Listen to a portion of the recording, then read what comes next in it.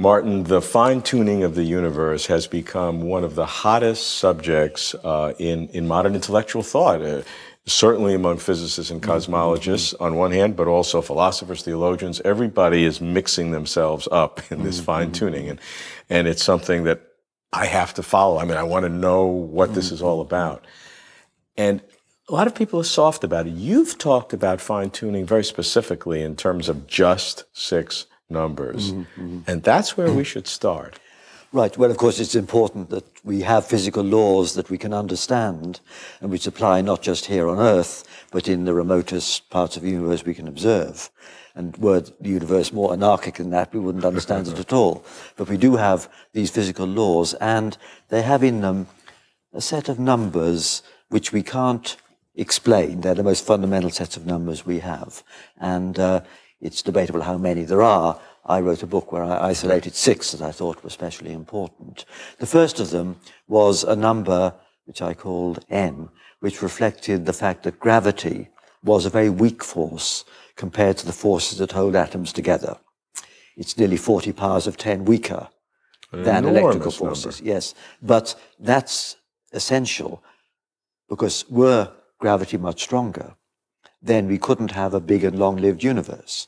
Creatures like us would be crushed by gravity. And so it's only because gravity is very weak compared to the microphysical forces that we have this immense range of scales between the microworld and the cosmos, and this domain of the everyday world, which is huge compared to the microworld, but small compared to the cosmos, where complex entities can exist. So the weakness of gravity is essential for a complex, long-lived universe. And such an enormous difference. I mean, 10 to the approximately 39th or 40th is astonishing. That's right. That's the ratio of the electrical forces to the gravitational forces between 2 hydrogen atoms which you put together. So that's the first of the big numbers. There's a second number which really is important for the atoms we are made of. It's a number which determines the fact that we can imagine these atoms sticking together to make complex chemical elements, to make carbon, oxygen, and iron from simple hydrogen. Were that not possible, then of course we couldn't have any chemistry. And the fact that complex atomic nuclei can exist, which is a prerequisite for chemistry, this depends on a balance between 2 forces, the electrical forces, which tend to push the protons in a nucleus apart, and the so-called nuclear force, which binds them together. And it's only because of a fairly delicate balance between those two that we have the periodic table of elements which exists. So that's a second number, what do which you is call not fully that understood.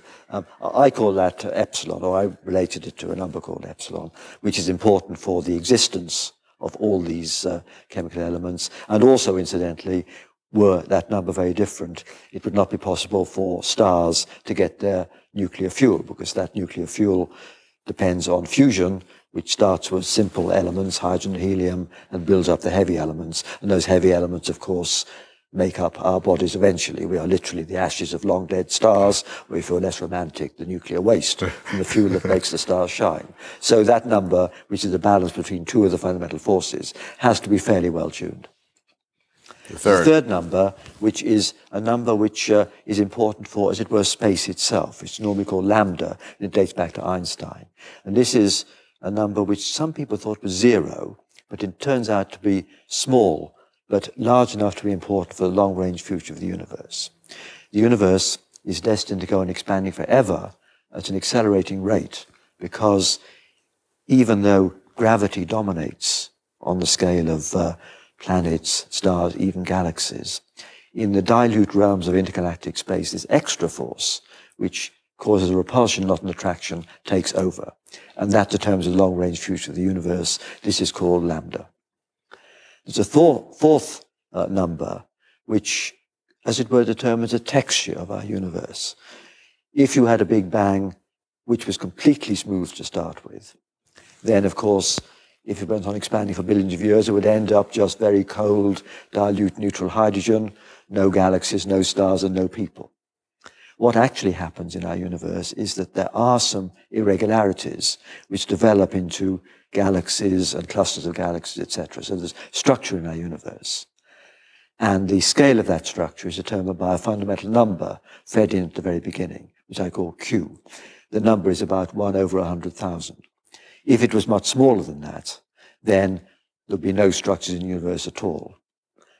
On the other hand, if that number were larger, we'd be in a sort of chaotic, anarchic universe where we couldn't do cosmology at all because different parts of the universe would be governed by quite different physics from other parts. So that number, Q, determines the texture of the universe. It mustn't be too large nor too small. There's a fifth number, which is a very fundamental number indeed, which is the dimensionality of the universe. We have 3 dimensions. You go forward and backwards, left and right, up and down, but that's it. There are just 3 spatial dimensions. And you can imagine a universe with 2 dimensions, a sort of flat land. You can, with greater difficulty, imagine a universe with 4 dimensions, but there's something very special about the 3 dimensions of our universe. And there's another number which is normally called omega, and this is in a sense a measure of how much stuff there is in the universe, a measure of the average density in the universe.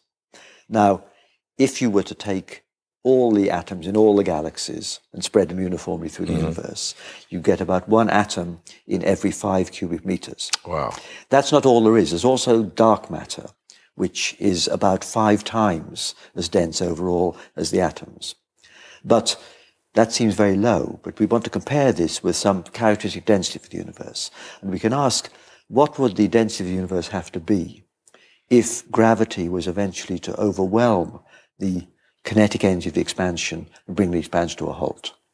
And the answer to that is about 5 atoms per cubic meter, which is about 25 times more than the density of actual atoms and about 5 times more than the density of the atoms plus the dark matter. And so the omega is the ratio of the actual density to the so-called critical density, which determines whether the universe expands forever. And the value of that determines how the universe is going to expand. Were it too low, then we wouldn't have any stuff to make the galaxies from. Were it very high, the universe would have collapsed long ago. Therefore, it is extremely critical for the existence of everything we know. That's right. So when you reflect on all 6 numbers collectively, how does it make you feel? Well, we can easily imagine universes which, as it were, are sterile or stillborn, because the laws that govern them don't allow complexity to evolve.